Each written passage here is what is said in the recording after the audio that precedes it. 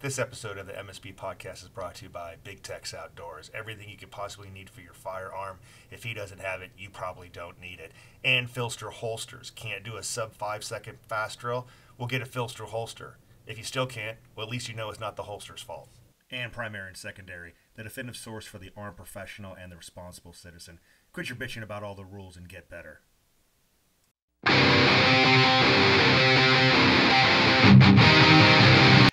Hey guys, welcome back to the Modern Samurai Project podcast. Sorry for a little bit of the delay there, man. Been traveling to California, then Texas, then Arizona. Train a lot of good people, mostly cops, man. Very, very humbled in that. So again, I apologize for a little bit of the delay, but I'm going to make it up with my very good friend here, Mike Green. Mike Green, how long we known each other, man? Going on 3-4 years now, probably. It's 3 or 4. Yeah. Yeah, and the first time we ever had like a really good in-depth conversation, I think, was at the Friends of NRA dinner. Yeah. Remember that? 3 years ago, so maybe it's been longer. Yeah. Maybe, yeah, dude. My wife yelled at me after that, dude, because I was like, "Hey, we go to this nice dinner. All you do is talk to Mike Green for 3 fucking hours. What the fuck?" I'm like, "Sorry, honey, my bad, dude." So anyway, hey, again, guys, welcome back to the Modern Samurai Project podcast, man. Nicknamed the Get Better podcast, nicknamed the Self-Reliant podcast. Number one, it's about martial arts, medical training with, firearms, fitness, all that other stuff, so that you get that complete package, because no one's coming to save you, man. It's up to you. So get better. And one of the people that I think is one of the most complete packages or examples of that is, again, my friend Mike Green. So, Mike, per my normal course, I don't do intros too much. So can you tell us a little bit about yourself and your background? Right on. So I started off in the military. I spent 15 years in special forces. During that time, I spent 3 years as an assaulter in what they call a SIF. I think now they're calling them a CRIF, but our primary mission was, CQB and advanced marksmanship. So we trained up for that almost daily. I spent 3 years as a platform instructor teaching anti-terrorism stuff. And then my last 2 years I spent as a SFALC instructor teaching CQB and advanced marksmanship. I got out after that. I worked overseas, did some contracts for the government. But in between, I trained folks up for going overseas. And I started working for a few companies here and there teaching. And then I started working full time for the government and decided to open up, training to civilians. And I've been doing that for, I think, about 5 years now. It's kind of a weekend thing for me since I got a full time job that keeps me busy. And Yep. then, I stay busy with the family. That's a big part of it. But I really got a lot of great exposure when I was in the military. A lot of stuff that I paid to do now, I got to do for free when I was in the military.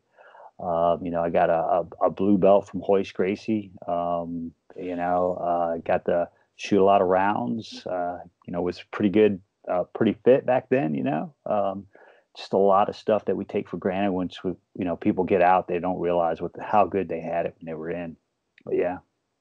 Yeah, absolutely, man.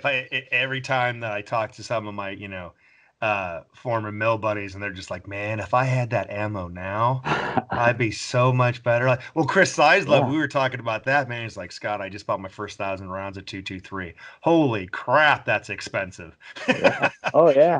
I'm like, bro, you should have seen it in 2013. Oh, that's people ask me about gear all the time, and I'm like, I don't know. They're like, what do you mean you don't know? I'm like, I would just use what they issued me, Right. So, yeah. Right. Exactly. So, here's the thing I want to talk to you, man, because you've been training in the training game for a while now. Like, how long has Green Ops been around? Well, as far as an open enrollment thing, we've been around for about 5 years. But Green Ops, I started that right after I got out of the military. And I would get contracts to do pre-deployment training. Let's say a bigger company had a contract, they would sub to me. So the company's been around for a while now, since like 2005. But as far as open enrollment, it's been the last 5 years. Okay. All right. So, enough to be a substantial part of the whole training explosion of the last 5, 6 years or so. And one of the awesome things I find about your curriculum, or your catalog, is that you do everything from basic handgun to advanced handgun to concealment to basic carbine all the way through advanced carbine, and competitive skills and drills classes. Oh yeah. Yeah. Right? Because you are also a master class USPSA shooter. Production, right? Yep. Production. In production. So how does a guy, let's talk a little bit about that, right? Because, you have your whole tactical Timmy versus gamer fag thing going on, Yeah. right? You know what I mean? And it, sometimes it dies down and then it just flares up again out of the blue. Yeah. And it's usually because some raging cockface just came out of the military and, says that stuff is stupid or something like that, right? So where's your history and all that, man? How did you start competing? Because I think that's an interesting story that the audience needs to hear. Yeah, so it is interesting, being at Fort Bragg. I went through a course called Sephardic, and it was an 8-week course where the first 2 weeks was advanced marksmanship and the rest of the 6 weeks was just CQB. And they started off and they showed us this video of this guy shooting, running, and gunning, and that was Jerry Barnhart. They showed changing mags and stuff like that. And I remember I was like, "Wow, what is that?" And they said, that was USPSA. And then shortly after I graduated Sephardic, a mutual friend of mine introduced me to this guy who ran local 3-gun matches in the area that got to be pretty big. And his name was Kyle Lamb. And Kyle Lamb took me to my first IPSC match, basically. A guy held my hand, walked me through everything, took his time with me. And he didn't know me from Adam, we just had a mutual friend, and I got the bug right after that, man. I thought I knew how to shoot until I went out to that match. And, I remember sitting there shooting, and this guy, because all the guys from, over where Kyle worked seemed like the guys who are out there now, like Kyle, like Pat McNamara. I'm trying to think some of the other guys that I saw, Mike Pannone. Mm-hmm. You would see those guys at the Fayetteville Practical Shooters Association, and they'd be out there burning it down, and you could kind of tell who those guys were. And this one guy was just out shooting all of us, man. I'm like, who is this guy? What's your name? And I was talking to this guy. I go, what do you do full time? And he goes, nah, I'm an electrician. Wow, dude. But I was just blown away by that. This guy had the discipline, self-discipline to shoot on his own like that. And then, later on when I got in a position where I could bring trainers to our unit at Fort Bragg, I asked guys like Kyle and guys from his unit, like, hey, who are you guys bringing in? And I went down the list and we started bringing those same guys over, and started training with them. And they would come out and guys would have all these excuses. Oh, you shoot better than us because you're shooting with a space gun or something like that. And they would say, no, my gun's just like yours. And they're like, well, it's probably tricked out, and they would literally take our guns and outshoot us with our guns, Yeah. Yep. But I really enjoyed watching those guys shoot and learned a lot. And it was just, one of those things where I would have paid to have that experience, and I was getting it for free, Now, there is a very famous instructor out there, right, who you can claim you got him into competitive shooting. Oh yeah. And not a lot of people know. Actually, when you told me, I was like, no shit, man. So who is that person, Mike, that you got into competitive shooting? Yeah, so it's funny that you mentioned that, because I was out at a SHOT Show and I ran into man, I see his face right now. We were Falcon instructors together, and he came out. What is that? I'm trying to think of the name of his company. Is Way of the Gun. Yep. It's Are you blanking? Are you I'm blanking right now. on Frank Proctor's name? Oh, Frank, yeah. Frank, I'm sorry, I forgot your name. Hey, man. And I see your face, bro. I just got home. He's not that important, bro. Don't worry about it, man. We'll edit that out, right? No. We'll edit that. Oh no, that's a man, bro. That's staying Uh, in. I run into Frank out at SHOT Show, and there's all these guys standing around, and he's like, "Hey, Mike, how's it going?" And he tries to introduce me to these guys, and they just kind of blew me off. And he starts talking. He goes, "Man," he goes, "Mike Green really got me into shooting. He kind of taught me how to shoot." And all these guys started handing me their business cards. Right. Yep. Um, Yep. but yeah, we were some Falcon instructors, and I was maybe a B class guy at the time. And there was another guy, Johnny Nettles, who was probably a or master class shooter at the time. Johnny's just he was all into splits and everything. He was the NCOIC there, and Mhm. he and I would shoot together. And Frank was like, "Man," he's like, how do I really get good at shooting?" And I was like, "Man, you need to start shooting USPSA." And we started going through some drills, and he called me like a year and a half later, and he says, "Hey, man, I'm an IPSA grandmaster." And I'm like, "No, no, no, you're not. No, you can't be. I mean, and no, really." And I looked his name up on the you could see the classifiers and stuff like that. Yeah, man. Oh man, he just he took it to heart, man, and he just sat there, and he became quite popular. And I think that's another thing is when you have guys that go from a good shooter to a great shooter overnight. I think that says a lot. I mean, look at like the stuff that I did for, I think it's going on close to 30 years now. And you're like, hey man, you're doing the same thing over and over again. You're not getting any better. And then Yep. guys who like Frank go from, just starting to, a year, maybe 2 years later where he's a grandmaster. So it shows that they were, he was smarter than I was. He was, more disciplined than I was, and did everything he needed to do. And it's like those are the guys that you want to talk to and say, "Hey, man, how did you manage to get from point A to point B faster?" And I learned from that too. I went from B class to master class in less than a year, and I think a big part of that for me was taking to heart the stuff that I had knew that I needed to do, but didn't have a way to do it until I started the refinement and repetition from Steve Anderson. Yeah. Yeah, let's talk about that because I always say this, and I should amend it. I should amend it, but you know what? It's my class, so I don't add you. But no one has sold more refinement and repetitions than me and you, Oh yeah, I think so. Other than Steve Yeah. Anderson. Yeah.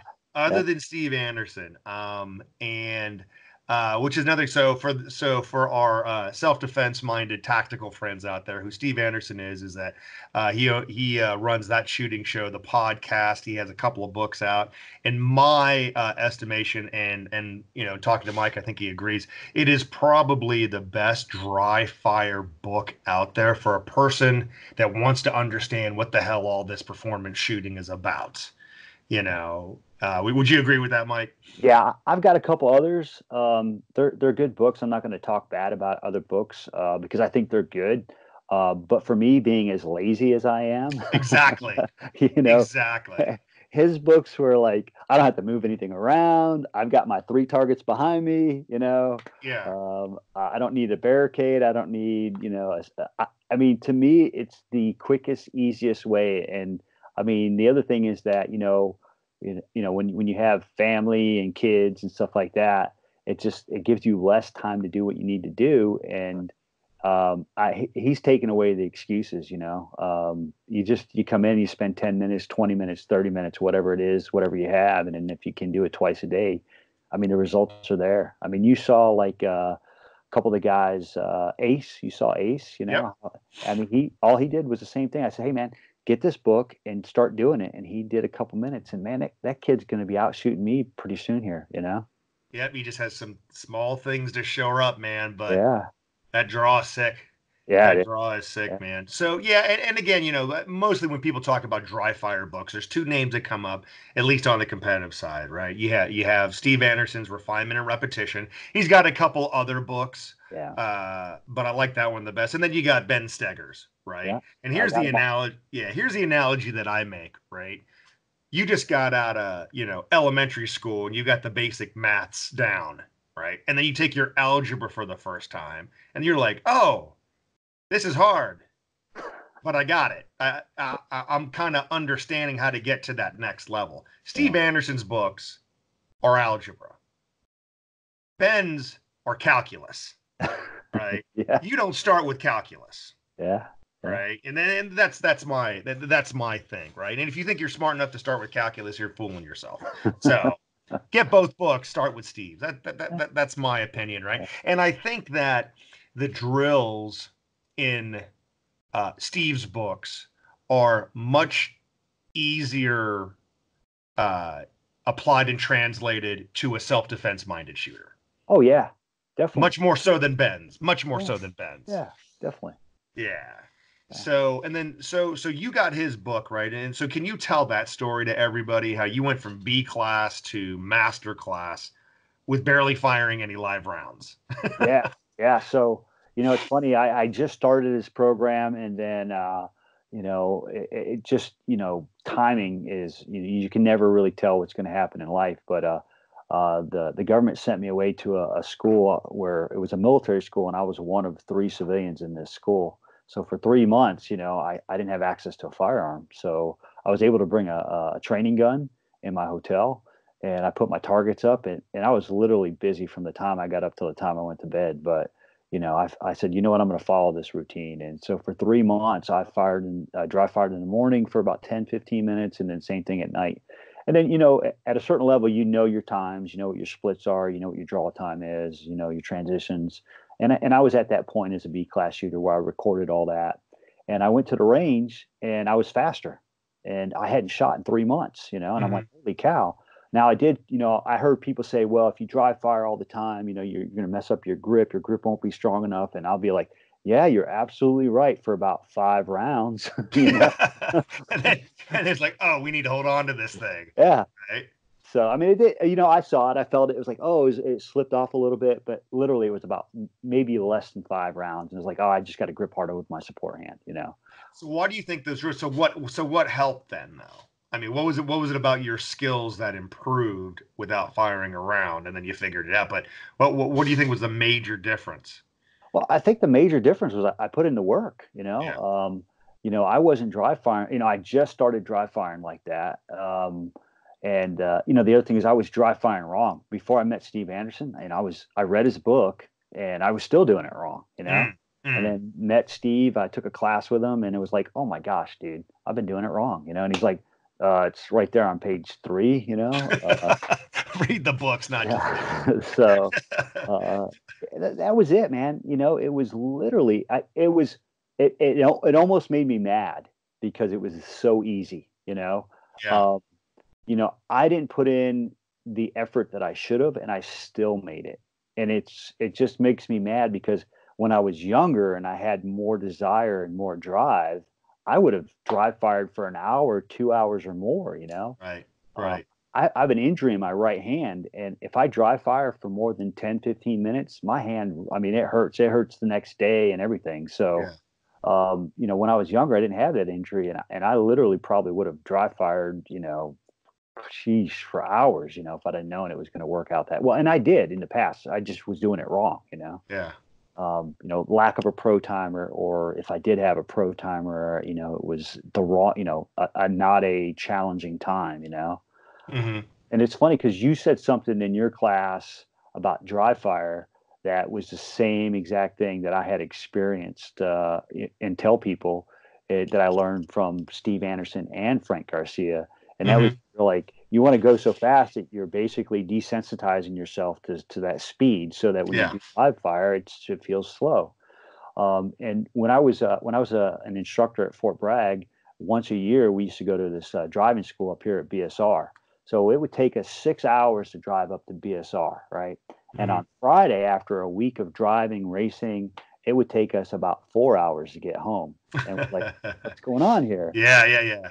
Because you were so desensitized to how fast you were going. You would look down at the speedometer and going, oh my gosh, I'm doing 100 miles an hour on the highway. I need to slow down. And you'd slow down. And next thing you know, you're like, oh, I'm doing 100 again. Right. Because you became desensitized with that. And I noticed that with the dry fire. I became desensitized to speed. I would get the gun out there and present it way, way faster. And Frank Garcia taught me that years ago too. He had me shoot a drill one time, and he said, you need to shoot that drill faster. And I shot it faster, and I started to miss, and I slowed myself down. And he got up there and he shot it for me. And he said, "See the time on the timer? That's the same time you need to get to right there." And I got up there and I told him I can't do it without missing. He goes, I don't care if you miss every target, just go as fast as you can. And I did it, and I missed every single target, you know. And he goes, now I want you to slow it down a tenth. And I did, and I hit everything. And he goes, that right there is probably close to master class, maybe even GM level. And I Yeah. was like, holy cow. And it's just, and it was that same process. He did it with live fire, you know. And then of course I fell off the wagon and didn't continue to shoot as much because ammo costs money when you're a civilian, you know. You ain't lying. You ain't lying. Yeah, I mean, my whole thing with dry fire and going fast to a degree in what Steve Anderson calls speed mode, I think it just opens up your vision, right? And your vision opens up because you know what's coming. Yeah.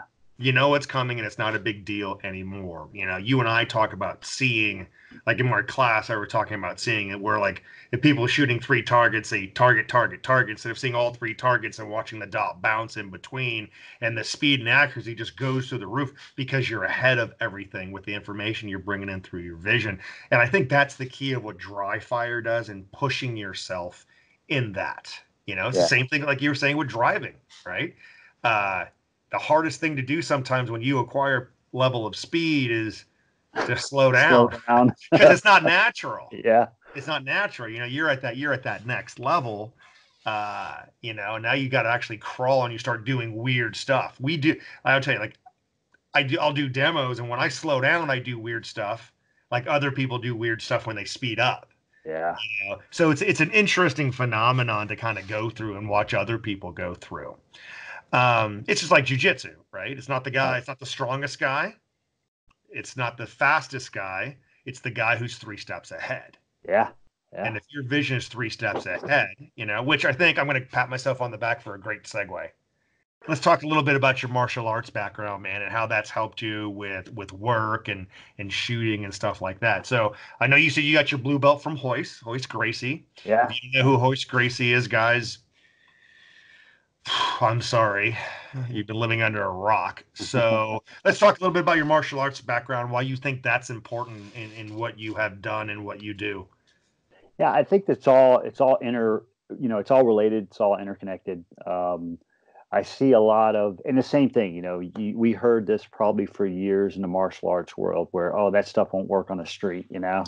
Um, but now you see places at the federal law enforcement academies out there where they're bringing in guys who their combatives people are trained, from the Gracies or some type of jiu-jitsu and stuff like that. So it's becoming more and more accepted because they realize it is practical. But I started off in the Army. We did all kinds of weird combative stuff, and it was kind of like whatever the flavor of the week was.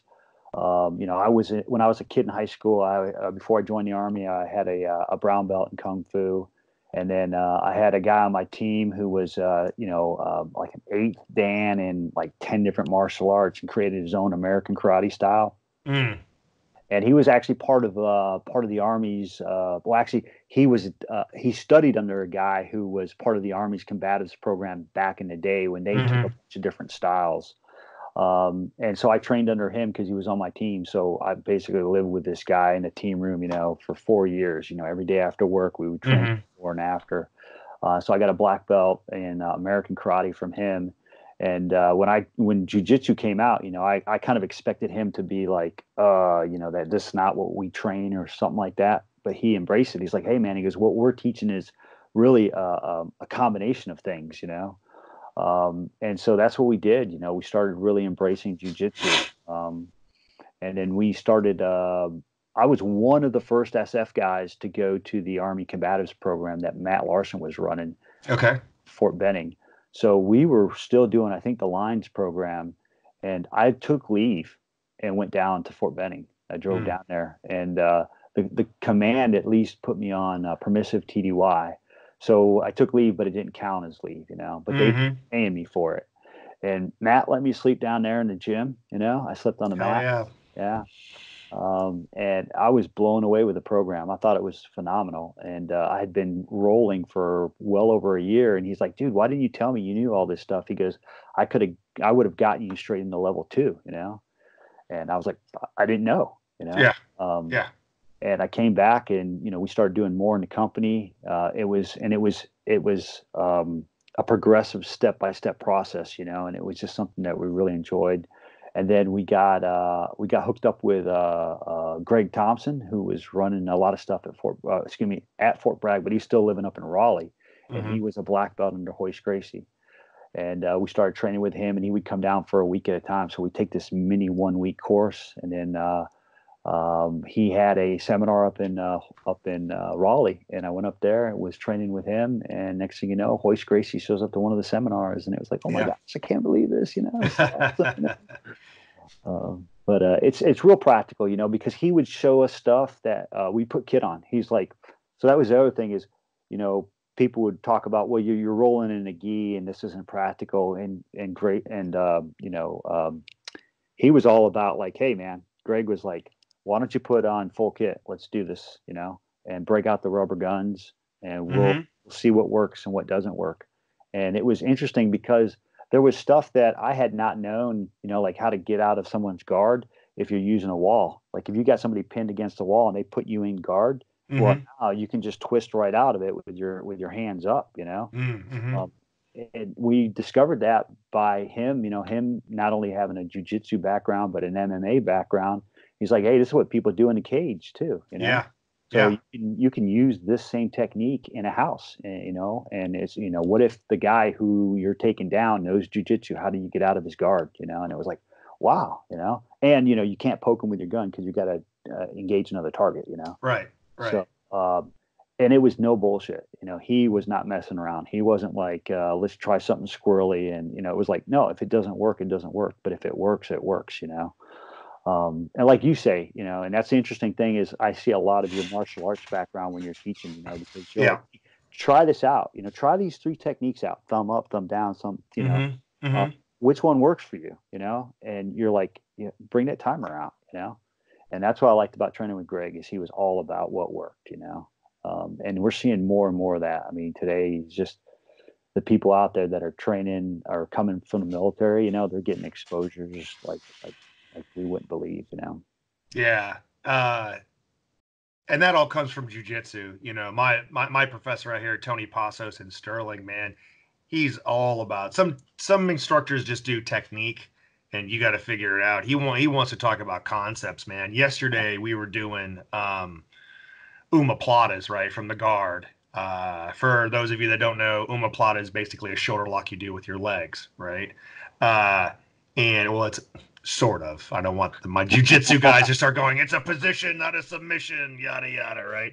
But the interesting thing is you can starting from omoplata from an overhook, right? And my partner, drilling partner was Andy Trong, and it's very hard to do it on him because he's got these short, thick arms, right? So by the time you get around his 21-inch bicep, you can't get any of the gi or anything like that, right? Yeah. So on him, he's like, dude, bro, I want you to overhook me.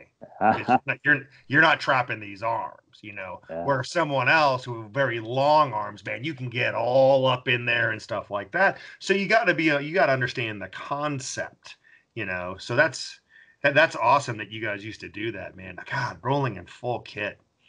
Yeah. Good Lord Almighty. Good. The pressure you could get on top. Oh yeah. Full kit on. Knee on stomach, knee on belly with somebody. Dude. Like, they're not going anywhere, bro. Oh, dude. Just like if you had like high M4 mags and stuff, right? And just give side pressure and the fucking thing's going in. That's awesome, dude. We got to do that sometime. Anyway. Sucks to be on the bottom. It sucks to be on the bottom. Get on top, stay on top. Anyway. So awesome. So you did all that. Are you still rolling these days, man, at all? I go down to Capital Jiu-Jitsu probably about once a year. Okay. Yeah, because your wife is a CrossFit instructor there too, right? Is sometimes, that sometimes? Yeah. When she's, free up with the kids, but right. she goes. I think she was there the other day, but we just had another one, so Congrats on that, by the way, man. So she was out of it for a while, or she wasn't. She still CrossFits, Yeah. but she doesn't go to the gym because she got to tag him along too, So, but no, we got a pretty good setup in our garage. You haven't been over the house yet, but No, I haven't. you Because need, where you at? You're in South Riding area, yeah, right? yeah. Okay. Yeah, I gotta swing by there, man. It's awesome, dude. Being married to meat eater wives. Oh yeah, yeah. I mean, no joke, man. It is awesome, man. I mean, I'm sure you get the same thing. It's kind of like, I don't remember what it was. There was something I was just like, I didn't want to do something, and she's like, "Psh, get up and be a man." I was like, Oh, dude. you call me out? That's what I'm Yeah. talking about. Oh, bro. Like yesterday, man, get done traveling for 2 weeks, right? The last thing I want to do is go roll. And she's Yeah, like, well, because we go to different schools, right? She trains over at the basics. yeah. It's a Helson school. We talked about that. I think we My talked kid, about I that. take my kid there every now Oh, and that's right. You take your kid there. Yeah. And we're like, and she's like, well, I'm gonna go roll. So if you want to sit on your ass, good luck with that. then. All Yeah, right. All right. yeah. All right. And by the way, I'm training tomorrow at the box. So if you want to go ahead and stop being a lazy asshole. So okay. Let's do this, man. That's Let's it, do man. this. So They make they it's make us awesome. better, man. They make us better. They do. We don't got a choice, man. We got to keep up with them. So it's awesome. It's it's awesome, dude. So cool. So how do you think all that intertwines into like your training philosophy? Because we talked about before, man, you've got such a diverse catalog, and uh, how do you think that's kind of shaped the way you want to train your open enrollment classes?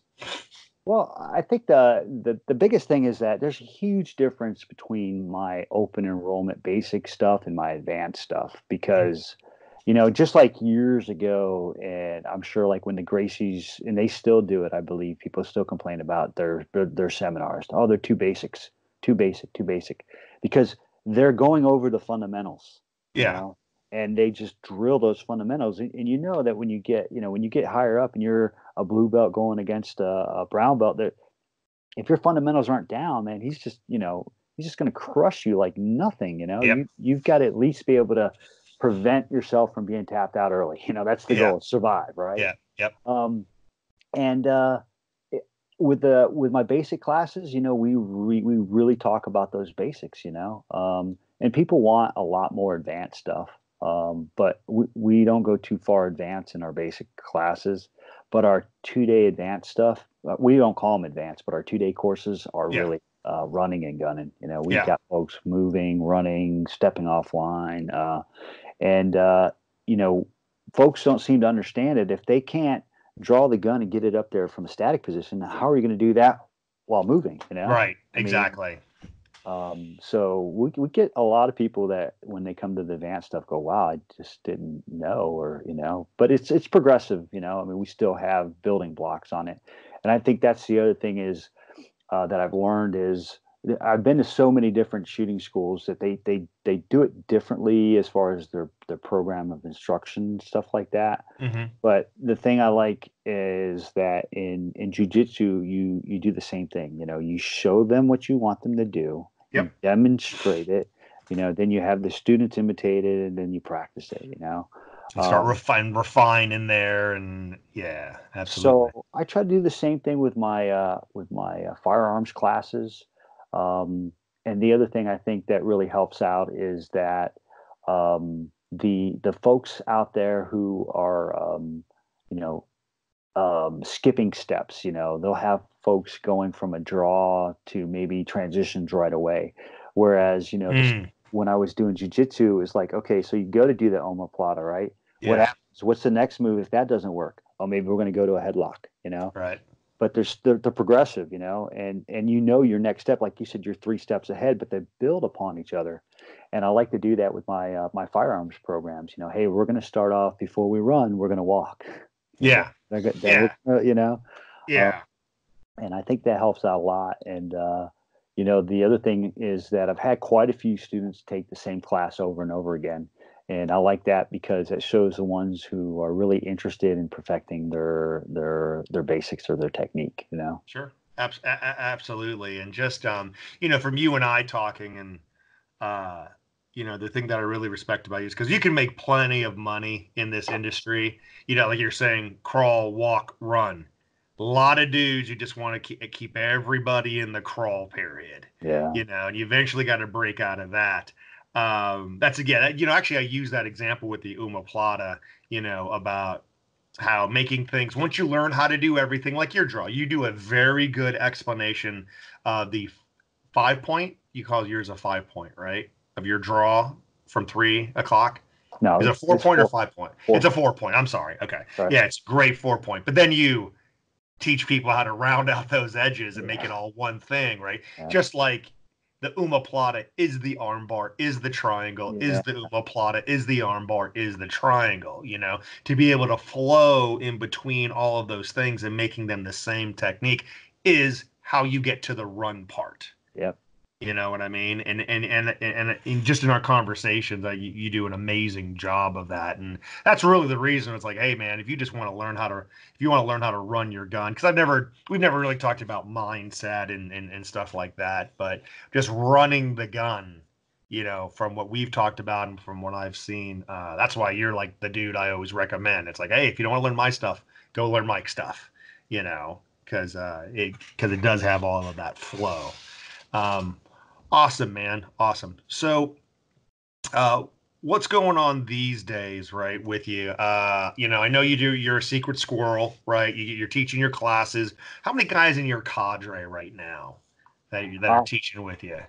I got a total. There's 8 of us now, so I've got some new faces. We're updating the website. It's not Hmm. up there yet, but I got about 7 guys, 8 of us total. Yeah. Okay, awesome. Yeah. I've met a couple of them, all really good dudes. So let's talk about physical fitness, right? Because that's the other part all about this. Yeah, and you and I are one of the guys out there that actually enjoy things like CrossFit and stuff like that. By the way, we said CrossFit, so everybody drink. Everybody, Everybody drink. I gotta find Everybody, yeah, something. everybody drink. So I'm a CrossFit baby, doing it about a year. Really enjoying it, But as a jiu-jitsu guy, as an adult male with testosterone ridden, you either do one of two things: CrossFit or jujitsu. And if you don't do both, you make fun of the other guy, That's right. right? Right. Yeah. And then, we got a great out here. I don't know. Do you know Jason Sturm, who owns OGG, Old Glory Gym out here? I may have ran across him before, Yeah, but 10th Mountain guy. He is a what do they call it? I don't know what to call it. He lost his leg. He oh, lost one MC. of his leg from, yeah, he's an amputee, but they call it like a something athlete. I can't remember. I'm gonna mess up. It's an awesome PCC, politically correct Uh, term or whatever that he makes fun of. But he's a great dude, and we found a good, it's an amazing box. Why do you think that physical fitness or CrossFit in general or anything like that in your time? Why is that important? I think that's it's especially from a defensive standpoint. I mean, you've got guys out there who have been studying gunfights as civilians for years. Look at John Corriera, right? Hmm. He's got all kinds of stats out there. He's like for those who don't know, he's like the John Madden of civilian shootings. Yep. Yep. He, Active self-protection. yeah, It's not only civilian stuff. It's not only oh yeah, civilian it's stuff. Yeah, true. it's LE stuff too. Yeah. Actually, it's civilian, LE, and Brazil. Oh yeah. But I wish he would take like a little, circles and draw all over the screen. I think that would be a little bit added flavor. That'd be cool. That'd be cool. That'd be but, cool. but I mean, you look at that and you see so many of those incidences where they turn into physical altercations. Hmm. Hmm. They may be predicated by a physical encounter, or your gun may jam, or you may not. You may run out of bullets, and the fight is still on. I was working recently, helping the FBI teach some stuff, and the head cadre down there was stressing to the people that we were training, like, "Hey, physical fitness is a huge part of this because a lot of guys go overseas, they may not have access to their gun, Mm. so we always tell people in the beginning, hey, we're gonna dispel a couple myths in our classes. One is if your only tool is the gun, then that's the only tool you have, and that's probably the only one you're going to use. So you need to get some type of martial arts training, and then you also have to be fit because if you have If you're not fit, you might not be able to run, and there may be times where you got to run away. And with the fitness with CrossFit, and it doesn't have to be CrossFit, but I like CrossFit. I think it's it's another one of those simple things. They Yeah. put it out there. This, do that. Exactly. Yeah. Exactly. But there's other programs out there, high intensity programs out there that will help people out. But I don't care what it is. We tell our folks, hey, if you're going to do something, you got to be prepared for the fight, and it doesn't matter because that fight could be running away. It could be running to the fight. It could be, once you're there, now what are you going to do? If you don't have the hand to hand skills, you're screwed. If what's that saying? If the only tool you have is a hammer, then every single thing out there is a nail, Right. um, people just, I think they think that the gun is the ultimate solution, and it's not. I mean, it's so. I mean, look at it for years. I studied martial arts for years and years and years. I joined the army, studied martial arts for more years and more years, and then probably maybe 10 years, 8 years after I had done all this, had a black belt. Some dude who'd been taking jiu-jitsu for like 6 months whips my ass. Exactly. The heck. Exactly. Because he knows more ranges. Yeah, yeah. He knows more ranges. That's the whole thing. And physical fitness is an incorporation of the range. The gun is a part of the range. Hand to hand's part of the range. Medical is part of the range. Oh yeah. And you got to have all that stuff. Yeah, and same with fitness. I mean, I'd been working out for years and years and years. We'd climb ropes, we'd do all this stuff, we'd PT, we'd lift weights, we'd swim, and then I do a CrossFit workout, and I get smoked by some dude who's been doing CrossFit for like 6 months. Like, what the heck? Dude, So or go come to my gym and get smoked by a mother of three. yeah, yeah. Well, I got a video. I got to show it to you. I don't know if I have, but my wife's like doing 20 pull-ups while she's 9 months pregnant. And I'm like, Oh, oh my dude. gosh. But the point is that you've got a quicker, faster way to get from point A to point B and be better.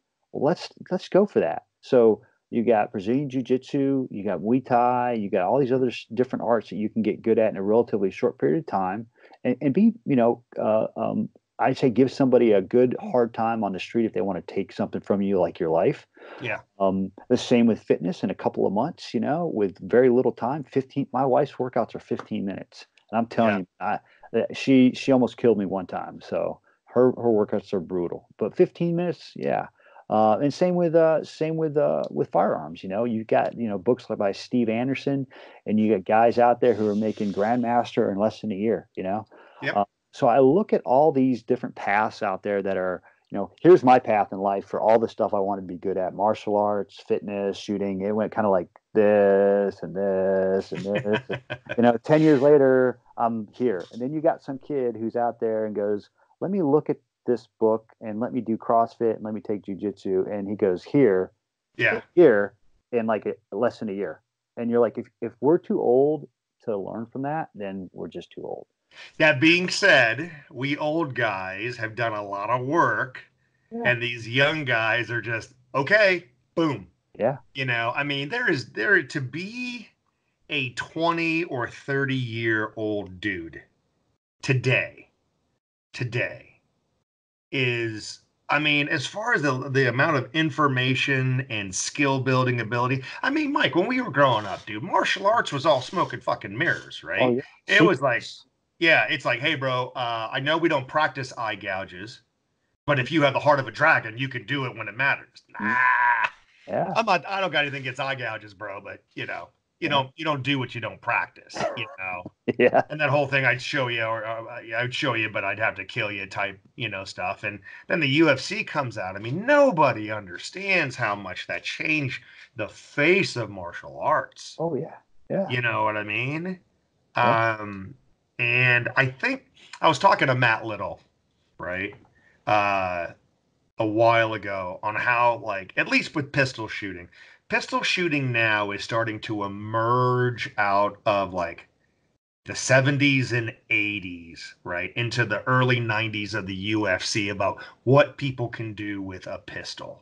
Yeah. I think the smoke and mirrors is starting to go away, and it's starting to be more about techniques and concepts, and speed is being defined instead of this weird smoke and mirrors, my favorite saying type thing. The audience knows what my favorite saying is, right? That I like to poo-poo, right? And it started to be more like an athletic event, just like everything else, you Oh yeah. know. Um, here's something else. So Bev, guys, my wife's name is Beverly. Bev posted this thing today about jujitsu. She reposted it. It's not a meme. It's just a word thing of like, the great thing about jujitsu is that it shows men that their strength isn't as important as they thought it was. And it shows women that they are stronger than they ever thought that they were. So this guy on their post there, and he was just being a smartass. I'm sure he didn't mean anything about it, but something like, uh, 9mm doesn't care about how strong you are. I was like, come on, bruh. Really? I mean, so my response was, uh, the stronger you are, the harder you are to kill. Right. And the other quote I gave, I don't know if Tom actually said, I have heard him say this, but I don't know if he came up with it. Where the whole thing is, what do people usually do after you shoot them with a handgun? Usually what they were doing before you shot them with a handgun. Yeah. Right. Yeah. And the stronger they are, the harder they are to stop. I Yeah. mean, you've seen that, obviously, Yeah. in doing what you would do. I mean, you agree with that, right? Oh yeah, no doubt. I watched a guy get shot with a 50 cal, and I thought this guy was going to be dead, and I went to go help him out, and I was shocked at all the blood, and he was like, "Are you going to help me, or are you going to watch me bleed?" Oh, okay. Oh my God, that's like a movie line, I bro. know that guy. He had some really good ones. He was an old Vietnam vet too, Yeah. former SF guy. But yeah, yeah, that guy was phenomenal. And Uh, if he was a big fat slob, he would have been done. no, the guy, he was calm and cool the whole time, That's awesome, dude. but no, I mean, you're absolutely right, and the thing is that, and uh, we can't always have a gun with us. That's the Yep. unfortunate truth. And I travel a lot. I go overseas, and good portion of the places that we're going, we don't have time to get an arming packet, or it's not a place where you would carry, but we're going to these places for a reason, Right. whether it's high crime or terrorism or something like that. And you'll get there, and the only thing you may have on you is, if you're able to even bring a knife, you have your knife, and then you've got your hands, man, or your feet, and your body, and whatever fitness level that you're at. And so guys that say stuff like, "Hey, 9 mil doesn't care how strong you are," well, then they are probably being unrealistic about their own abilities, and not just abilities, but where they're at. Yeah. Because I can guarantee that there's people out there that are not carrying all the time. I would love to say that, hey, I carry 365, 100 days a year, and I'm a med kit and everything with me all the time. But the truth is that no, I've got to go to DC. I got to put a suit on. Yep. Got to go to these different places where you can't carry a firearm. And you're going to go overseas sometimes. I'm not carrying a gun when I'm in an airplane. Yep. What are you going to do then? I make sure I carry a good solid metal pen with me, but or at least two. But Yeah. Yep. people don't realize a lot of the stuff that they're saying. It's just it's probably bravado. It's got to be, but man, I just like, are you joking? Are you really fooling yourself with that, man? Because I, I got it. That's your only option, man. But like you were saying, those options are taken away from you by law or environment all the time. So when you know yourself, when all you got are these things, Yeah. and for the podcast people, I'm holding up my hands, right? Oh, I always forget that, dude, because I do this on the twos, right? And then I listen to my own podcast. I'm like, oh, I should probably explain that. So exactly. next time So I make let's a hand gesture, I'll remember that. exactly, yeah. So, bro, we're coming up in about 49 minutes here. I try to keep these to about an hour. So we're at the internet's favorite section of the podcast of get it off your chest, right? Uh-huh. So, what do people need to start doing to get better? Or what do people need to stop doing to get better? Or what else we want to talk about? Don't talk about your neighbors. Nobody cares, right? So, Yeah. Well, I guess one of my biggest pet peeves is folks not dry firing enough. I think that's just one of the big things is guys got to go out there and they got to get Steve Anderson's refinement and repetition. I'm a huge fan of that. And then the other thing is gimmicks. I really hate the gimmicky laser stuff that everybody tries to pull off. The only one I really have given a little bit of thought to because it's not the same thing is the what is the it measures trigger press. What is that? Oh, the Mantis Man, X. yeah, because you're not shooting a laser. All these Yeah, folks out there that use a laser to see what they're looking at are fooling themselves. I agree with that. And if they think, oh well, I'm not looking at the laser, they need to go talk to their optometrist and ask them, say, hey, I'm shooting this laser. Is there a possibility that I'm actually looking at the laser because I know I'm looking at the sights? Well, no, you're seeing it at least out of your peripheral, and it's taken away from, your opportunity to see the sights. So those are the biggest things as far as gear and training goes. But the other thing is the community itself. Mm. I've seen a couple videos, I've seen a couple articles where people are bashing people because of their backgrounds, and I've seen it from one spectrum to the other end. So I've seen a couple where the more recent thing is, is don't train with these military guys because they don't know what it's like to be me. They don't know what it's like to be a civilian on the streets and blah, blah, this. And, their rules of engagement are different. Like, well, yeah, my rules of engagement when I was in the military were probably more strict than living in California, Yeah. and they don't seem to realize that. The other thing is that I didn't go everywhere I went. I didn't go with a whole backup. I mean, there were a lot of places that I would go in the military with just one or two of us. And the other thing is carrying concealed. I remember the first time I went on a trip for the military.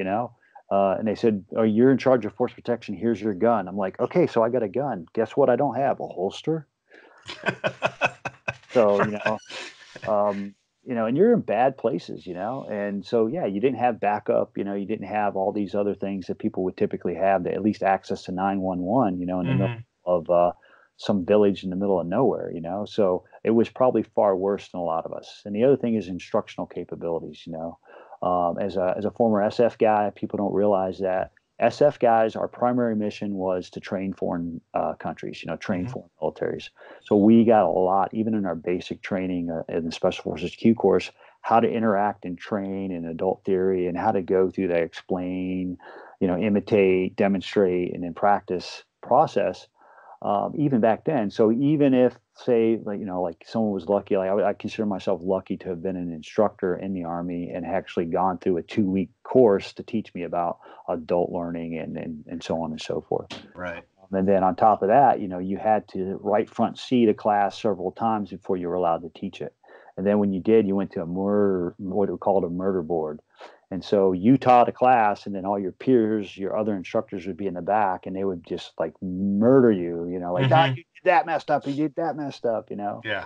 And the same goes true with law enforcement. I hear guys talking the same thing. Oh, cops don't know what it's like because they were arresting people. But these guys out there, when they're off duty, they fall under a different situation. And sometimes Hmm. they're traveling out of state. And especially if a guy was taught at a law enforcement academy, he's going through those presentation processes and stuff like that. And they're training with high level people out there, especially the guys on teams. And then the same holds true as I hear people out there, they'll poo poo everything. Oh, he's a competitive shooter. He doesn't know what it's like to be a guy on the street. I'm telling you, man, when I was in the Army, we brought a lot of IPSC grandmasters down to Fort Bragg, and we trained with a lot of them. And, we used those skills to get better at doing what we did. And they would come up and tell us, hey, we're not here to teach you tactics, but we're going Right. to teach you how to do this and this a lot faster. Right. And so that's, if people, unless you see an instructor out there who's just teaching all, just utter crap, I think most people just need to really keep quiet about what they're saying about these other instructors. Yeah, Uh, that's interesting, man. I've never heard someone say, actually, that's not true. The one time I heard someone say, these special operations guys need to stop teaching concealed carry classes. mm, And that was kind of knee jerk because, well, they put up a video and it was a concealed carry class and none of those dudes were carrying concealed. yeah. Right. And people love to jump on that. Right. And I think on all sides, part of it is, the whole marketing thing, you know. The one thing about this industry that I will tell you, and I know this is your rant, not mine, man, but it's just like people don't understand marketing. The number one rule of sales and marketing is don't disparage your competition Oh yeah. because it makes you look bad, Yeah. right?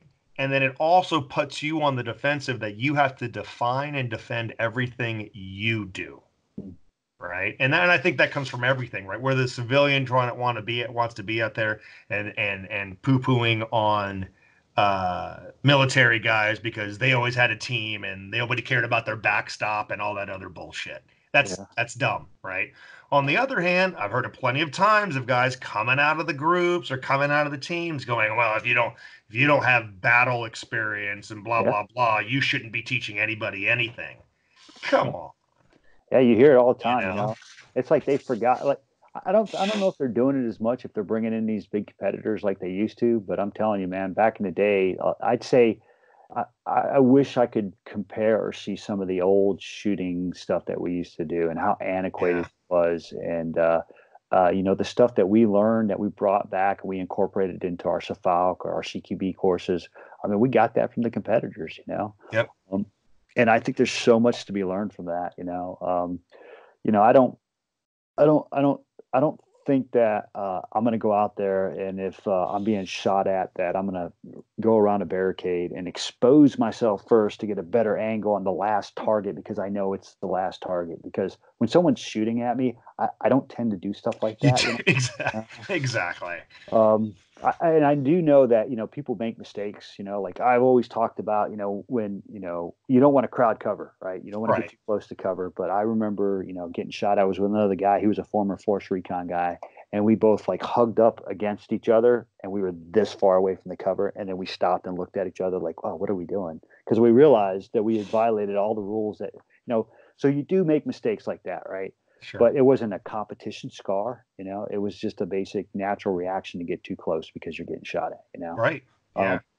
But the stuff that you learn that you practice over and over again, the repetition of reloading, of getting the gun up faster, and all that translates to defensive stuff or even offensive stuff. But I really one of the things I really enjoyed about your class was I thought it was kind of funny because you would say something and you say not a tactical class, but I was like thinking, but it is, I mean that is getting the gun out there before the bad guy does is tactical.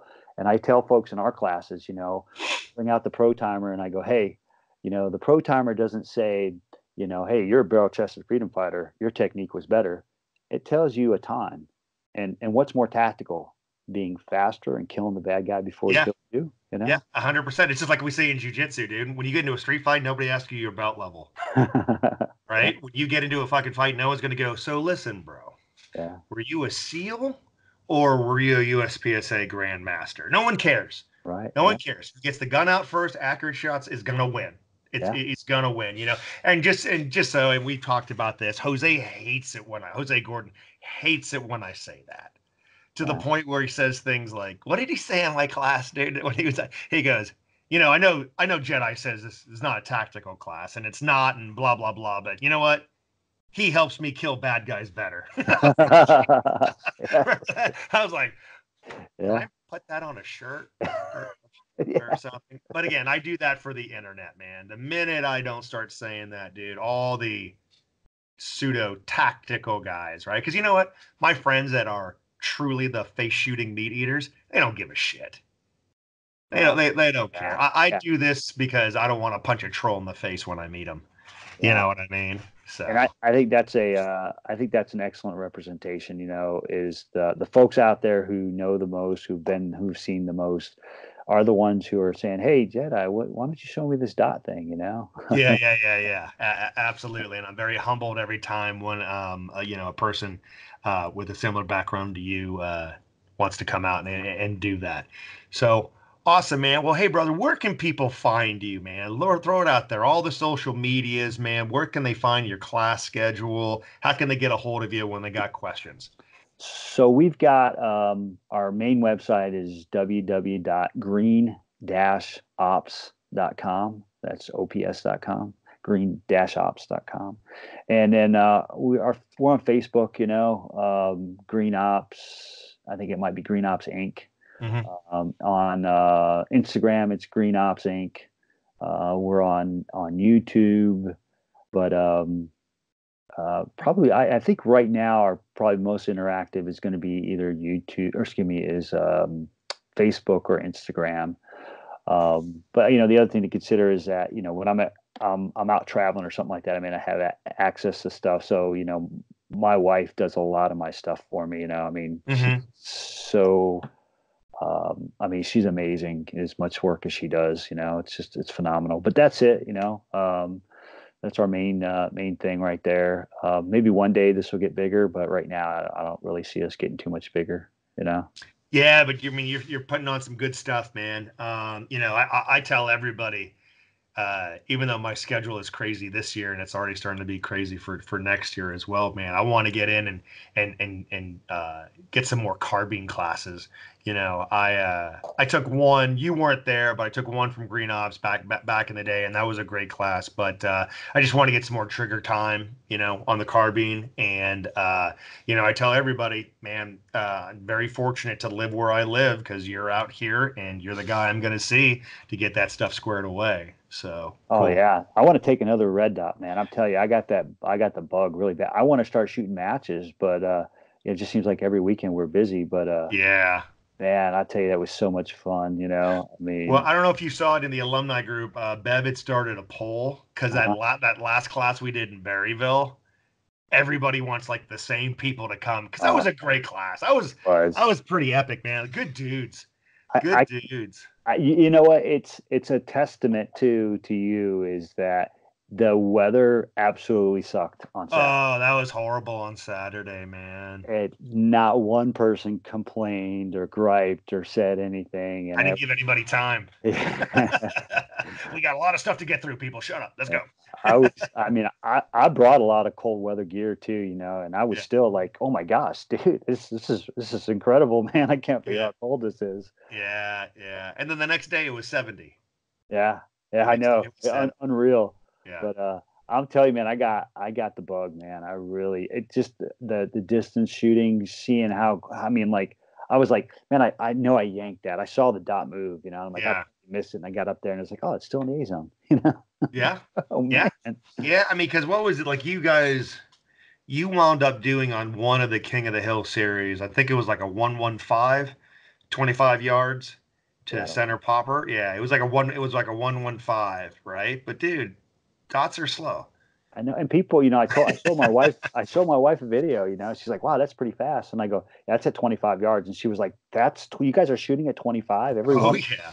I'm like, yeah, I'm telling you, I'm still, not as fast right now, but I think a lot of it is, like you said, is mental. Cause I see when I let it go, it comes out, man. It does. And here's my theory with great iron shooters like yourself, right? I don't think it's a matter of the letting go part. It's just like when you go from shooting a Glock to like a 1911, right?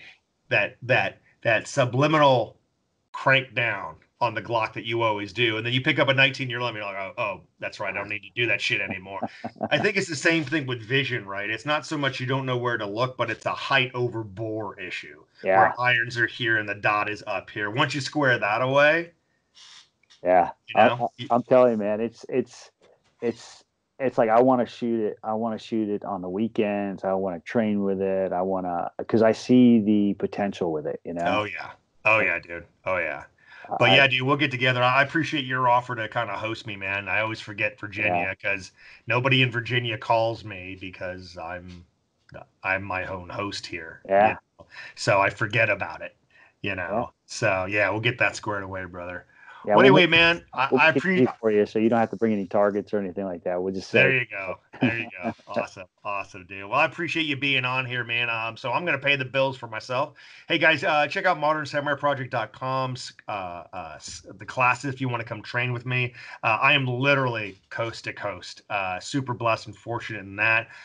Go hit that. I'm offering AIWB classes, red dot classes, combinations thereof. Would love to train with you, man, and I promise I will make you better. That being said, guys, hey, Mike, thanks again. Green Ops, look him up. Great American, great shooter. Learned a lot from him in just talking to him, you know.